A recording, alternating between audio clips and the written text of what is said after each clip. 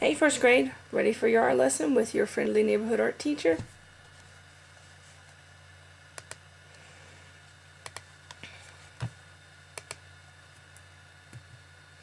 Your expedition this semester was the amazing bodies of birds. Your guiding questions: how do birds use their body parts to survive? How can we make the Amana Living Garden more bird-friendly? And how can our writing help our community learn about birds? Excuse me. Your learning targets today: I can observe basic shapes in nature to help with my drawing. I can use basic shapes to draw a ruby-throated hummingbird, and I can add details to my drawings to make them look more realistic. Before we begin, you will need paper. Lined paper or printing paper is fine, a pencil and eraser, and some coloring supplies. Crayons, colored pencils, markers, whichever you got. Remember, even though this is a tiny bird, we're going to be drawing big. Hummingbirds are little. They are very tiny. They're about maybe the size as tall as one of your regular crayons. And they are on the move constantly. It's really easier to find a picture of a hummingbird flying than it is sitting still. They are called, the ones we are studying are called the ruby-throated hummingbirds because they have that lovely red color right there on their throat. The rest of them are green. Kind of a dark green, maybe a little bit of a bluish green. And here's a fantastic picture of one of them sitting still. We're going to be working on drawing one today that is flying. So here's the example of the kind of picture we're going to be working on.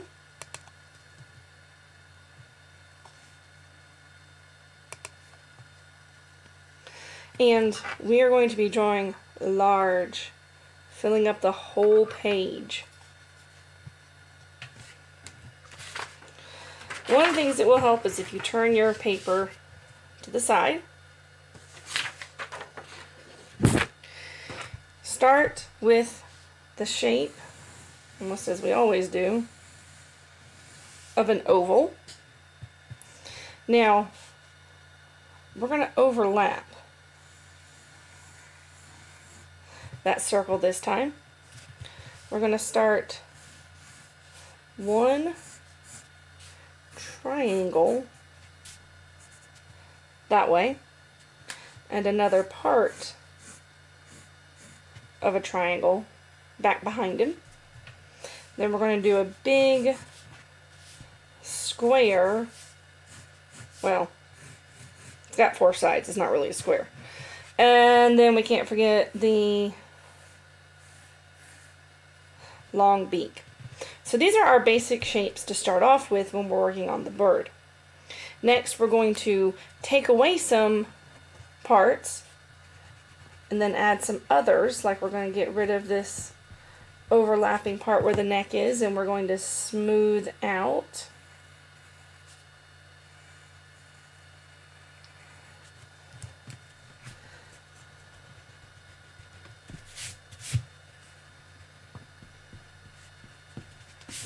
And I can see where I drew that, so I'm going to come back over and draw. There we go.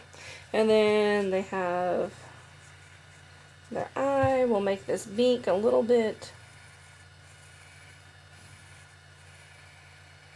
just a little bit bigger. And you can go ahead and color in that beak.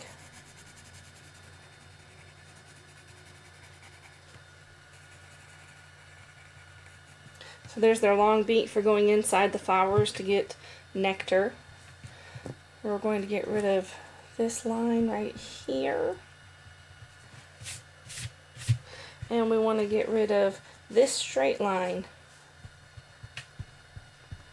back behind.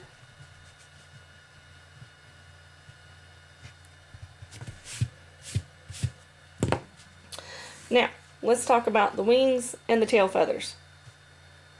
We're going to take to the end of each one and we're going to make 1, 2, 3, 4, 5, about 5 of the bump lines. We'll do the same thing going down 1, 2, 3, 4, 5. But since there's more of this one, we can add a few more. 6, 7. That should be about enough. And I'm going to get rid right now of that very straight line and make sure that he only has the bumpy line.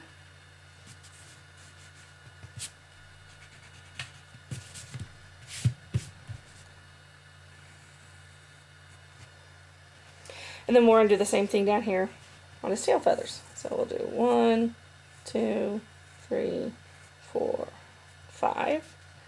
I'll come down there like that. Now, we're starting to get the edges of the feathers drawn. We're going to start at one of the bumps, and we're going to bring our line back.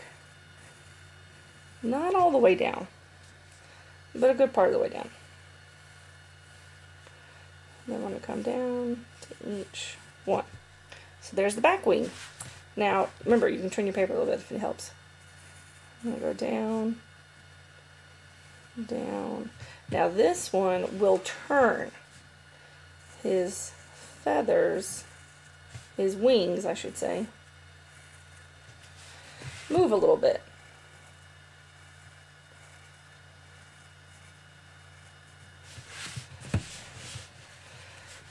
And then we're going to do the tail feathers. They do go all the way up to the body.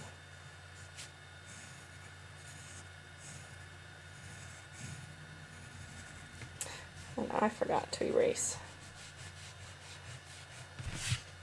There we go. So now I'm going to get rid a little bit short of that. And you can get curve where the line is. We're going to draw little hummingbird toes.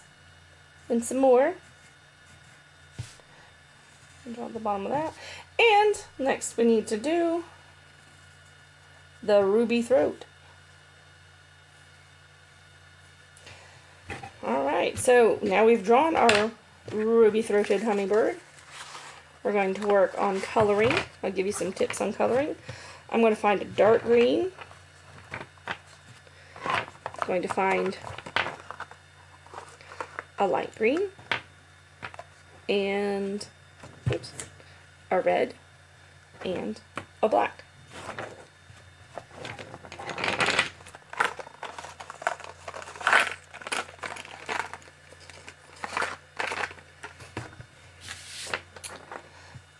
So, going to lightly color green, light green all over.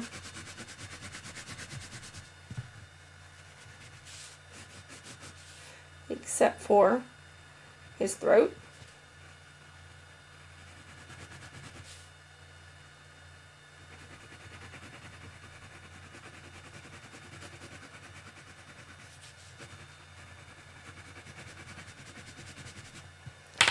Then I'm going to take my dark green and I'm going to go over some of these lines, make them stand out, give them a little bit more shadows, details to them. Same thing for underneath.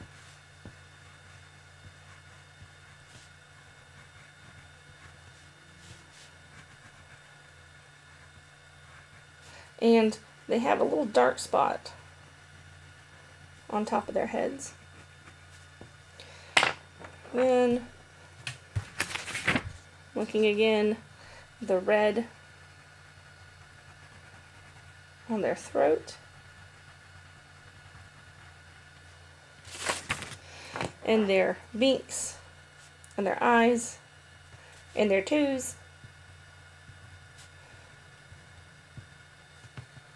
are all black.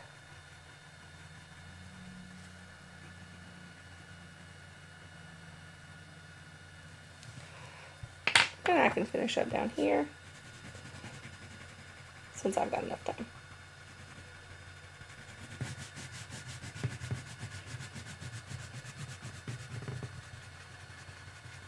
And I can add those little details.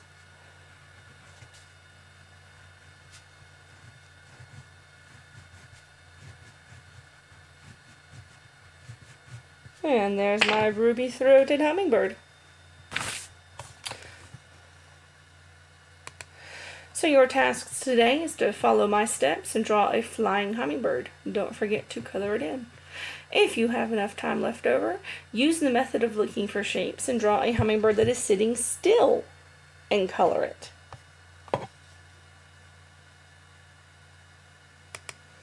Alright, first grade. I'll see you later.